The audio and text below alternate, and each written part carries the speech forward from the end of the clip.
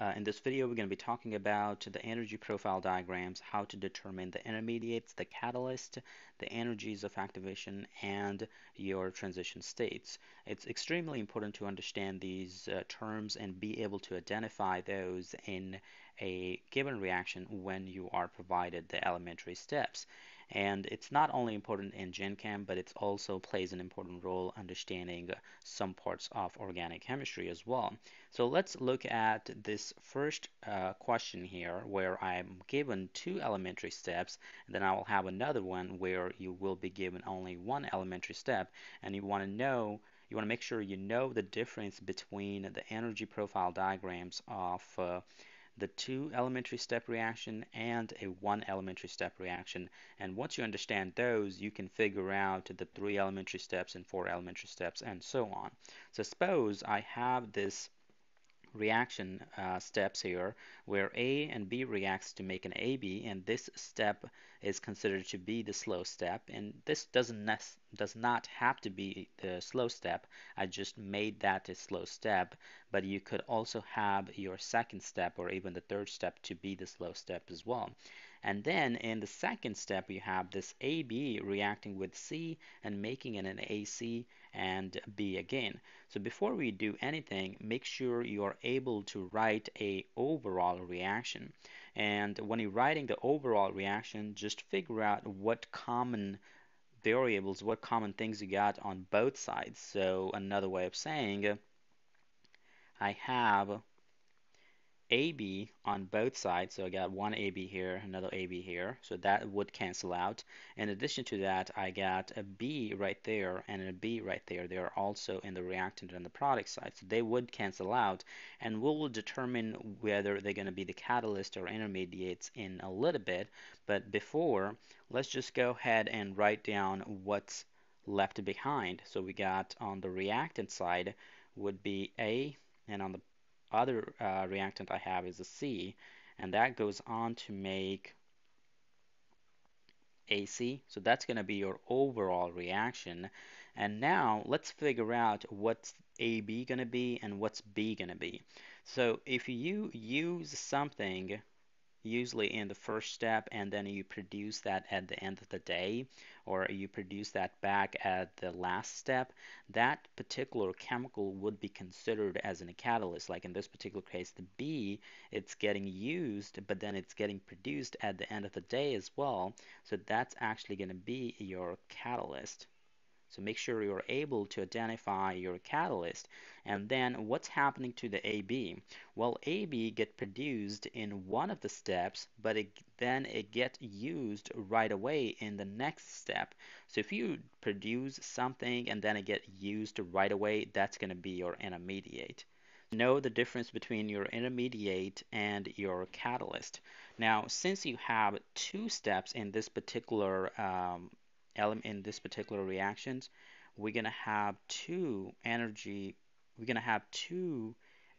barriers when you draw the energy profile diagrams.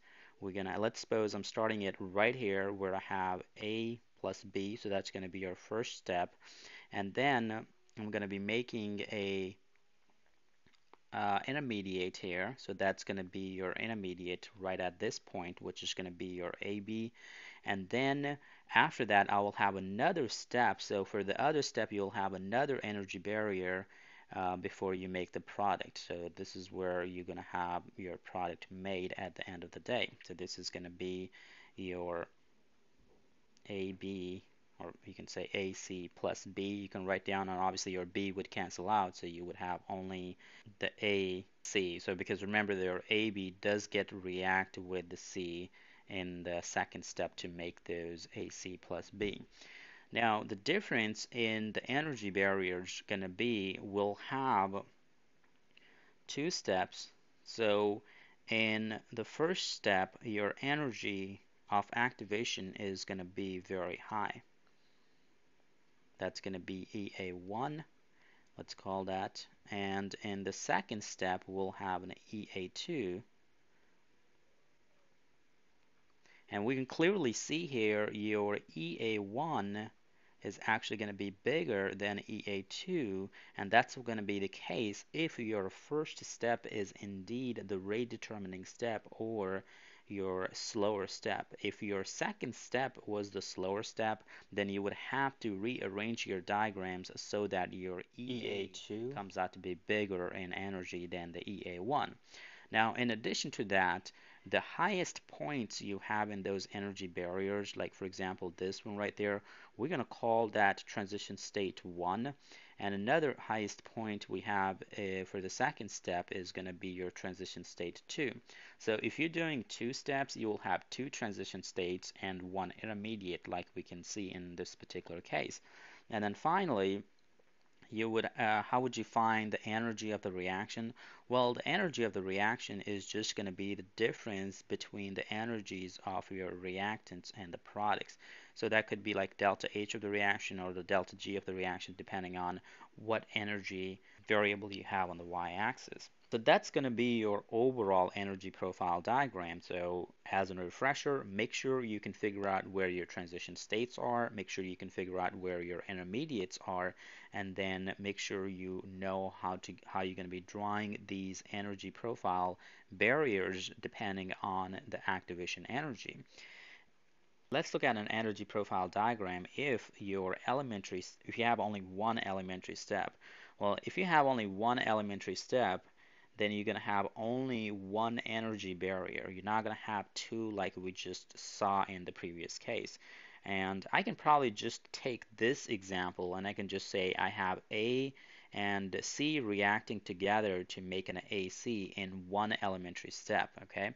And there's no catalyst being used, and since there's no catalyst being used in there, you will have this reaction probably slow to react, but you will have this being taking place in only one step.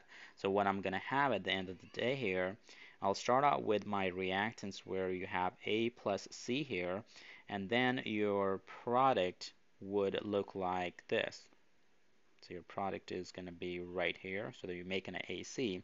So you have only one energy barrier there, and there is only going to be one activation energy. And that's going to be the activation energy for this first step. And in addition to that, your transition state is also going to be only one transition state, and no intermediates formed. No catalyst being used here, no intermediates being formed here either. And you can clearly see, if I want to look at the difference between the 2 elementary steps and 1 elementary steps, in 2 elementary steps you got 1 intermediate, 2 transition states, 2 activation energies.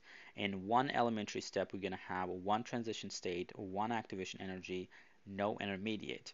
What if you have 3 steps? Just as a side note here, so if you have a reaction that has 3 elementary steps, how many energy barriers you're going to have? So you're going to have 3 energy barriers, like 3 up and down hills kind of.